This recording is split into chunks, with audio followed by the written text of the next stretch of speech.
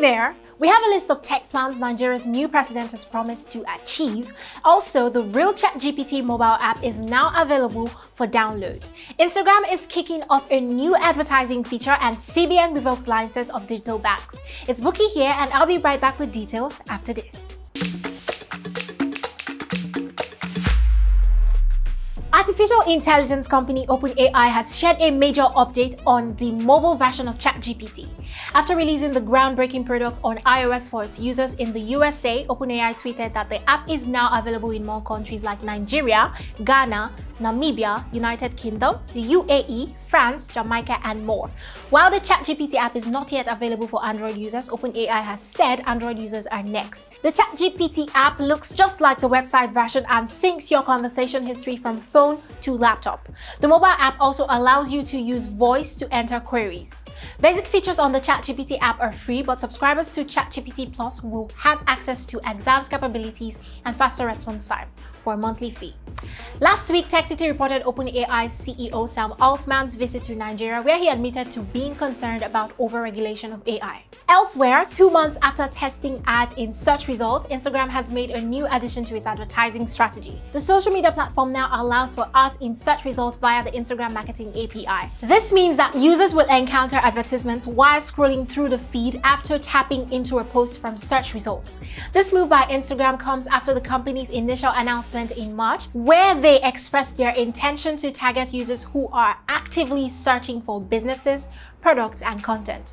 With this update, users will now start seeing ads that are directly related to their searches. For instance, if you search for skincare, relevant ads will appear within the search result feeds. These ads can be easily distinguished from regular posts by the sponsored label prominently displayed beneath the account's name. According to the company, this advertising feature does not require an upgrade. Also, AOL, a prominent Nigerian digital bank, is facing a major setback that has left its customers unable to make transactions due to the revocation of its operating license by the Central Bank of Nigeria, CBN. The bank confirmed the issue in a statement posted on its official Twitter account and also assured customers that their funds are secure and active measures are being taken to address the matter with the CBN. Last Tuesday, the CBN revoked the license of 47 microfinance banks and 132 other financial institutions operating as microfinance banks, finance companies, and primary mortgage banks. The official gazette of the federal government, published on the CBN website, disclosed that these institutions lost their licenses due to reasons such as remaining inactive, insolvency, failure to render returns, or closing down operations.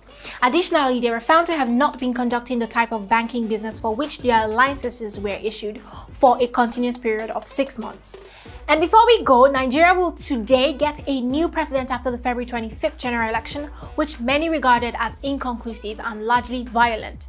As Labour Party's Peter Obi battles it out in court and the election tribunal, here's a reminder of the new president's APC's Bola Ahmed Tinubu's tech plans for his 4-year tenure. According to his manifesto, he has promised to create 1 million new jobs in the ICT sector within its first 24 months, develop policies that will train and build capacity among Nigeria's large and youthful population to encourage them to offer outsourcing services like India, encourage the prudent use of blockchain technology in finance and banking, identity management, revenue collection, and the use of crypto assets. His manifesto also reads that the importation of smartphones, which cost the country millions of dollars, will be substituted with local assembly presented by the tech manufacturing sector. His government promises to ensure that the National Broadband Plan to deliver broadband services to 90% of the population is achieved by 2025. Finally, the Tinubu government has said it will incentivize technology hubs, accelerators, and angel investors. And with that, I've come to the end of today's news update. It's Bookie here saying thanks for watching, and don't forget to like, share, and subscribe to the channel for tech news, reviews, and other amazing tech content. And until next time, bye for now.